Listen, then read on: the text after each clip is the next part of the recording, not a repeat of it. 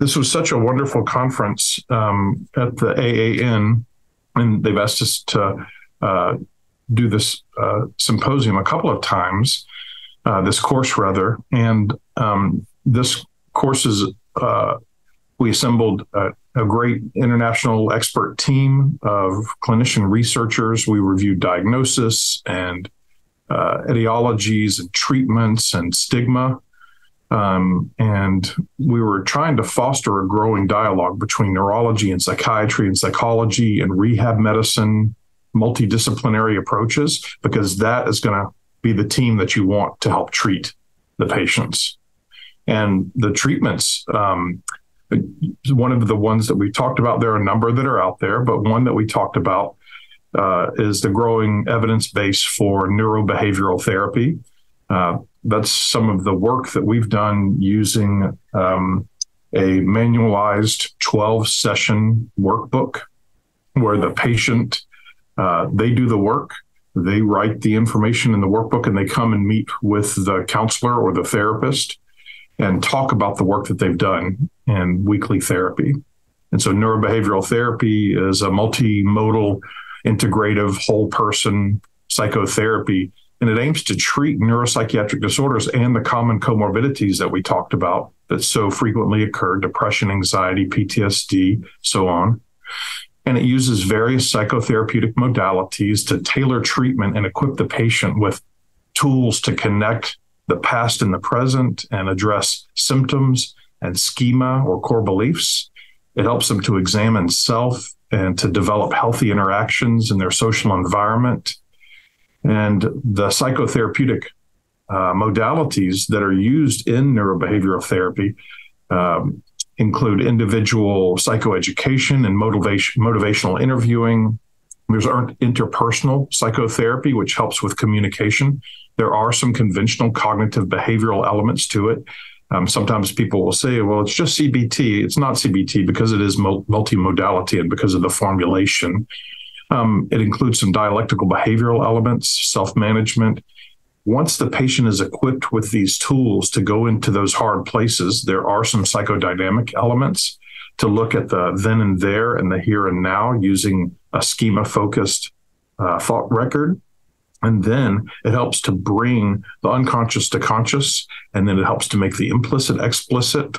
There's some acceptance and commitment therapy elements to it. And so really looking at this multimodality whole person care using a biopsychosocial spiritual formulation to look at the whole person, that's where you're treating the whole patient, and doing that in a multidisciplinary environment with assistance from rehab colleagues in speech and language and in occupational therapy and in physiotherapy. That's where we can get neurology, psychiatry, psychology, and rehab all together to help in treatment with these patients. So they've asked us a number of people have asked us to train people, and we do that via distance supervision, which is sometimes people say, well, can I come to Brown to train with you? And I'll say no, because that's going to take a long time. And because I'm not here, I'm here and there. And so all the time.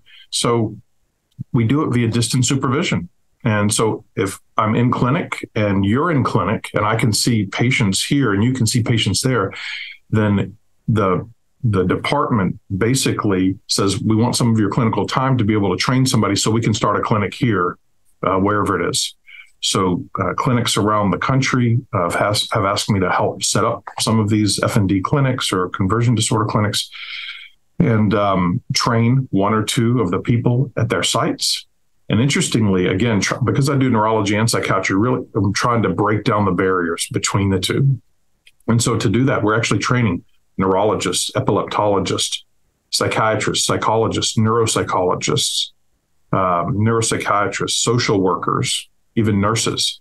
So the people who are psychologically minded, but also have a neurological understanding of brain and behavior, then it helps to have that mindset to engage with this neuropsychiatric population. So people will see patients in their own setting and they'll record them. And then I'll review the videos with the treatment videos with the clinician, and they get there in their setting and continue to live their life there. And then that way, it helps them in their own ecological setting. And then after they do what we call 2-beta patients, where they see patients with confirmed diagnoses, then after they've gone through the workbook with the patient taking control of your seizures workbook, and they've read the therapist guide for treatment, and they treat their 2-beta patients, and we do the one-on-one supervision via remote supervision, then they start treating on their own. And when they do that, they're able to develop their own clinic. So we've done this with people around the country, both in civilian hospitals and in VA hospitals in the U.S.